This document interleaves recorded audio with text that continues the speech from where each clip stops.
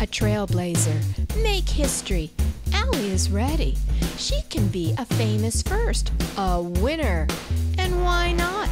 Everyone in her family is best at something. Soccer, acting, debate. Not to mention her great-grandfather is the famous Rocky.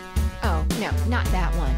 The World War II hero who won the Congressional Medal of Honor, the first from her town to do so. So why not Allie?